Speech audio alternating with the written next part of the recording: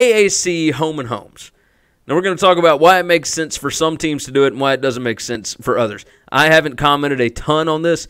I initially was talking about how UCF should accept these 2-for-1s, right? I'm no longer standing on that. I think that teams like Memphis and UCF, who are scheduling these, Memphis just signed on a 2-for-1 with Arkansas. Now, they're doing the 1-for-1. 2025, they're playing at the Liberty Bowl in Memphis. 2026, they're playing in Fayetteville. 2028, they're playing in Fayetteville again, and Memphis is getting over $1 million for that game. It's basically a buy game. It makes sense for Memphis. It doesn't make sense for teams like UCF, right? USF, South Florida, they've got home and homes, 2-for-1s, with Alabama, Florida, and Miami all scheduled. Now, the reason that it makes sense for them to do the 2-for-1s, they're not worried about making sure that their schedule is tough enough.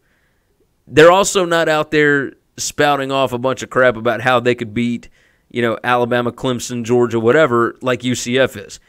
But those teams, Memphis and USF, they do not have an on-campus stadium.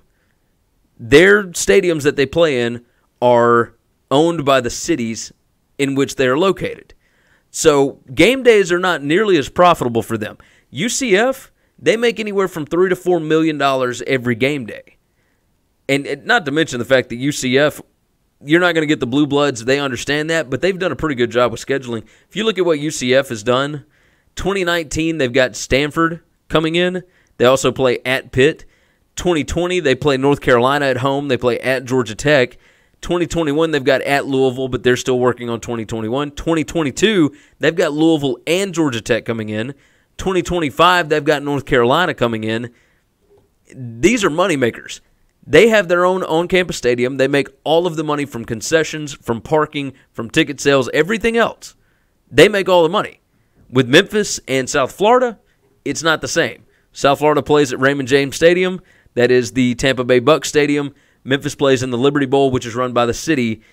That money is split. So that kind of stuff doesn't work for Central Florida the same way it would work for Memphis and South Florida, where those teams, they'll do their home and home, but then they'll have the extra game, which is the bye game, where Alabama, Florida, Miami, whoever is going to pay South Florida $1 million, which goes a long way considering they make about $7 million from their TV deals, right? The SEC last year, their TV deal got $43 million, I believe. It was the second of all power conferences.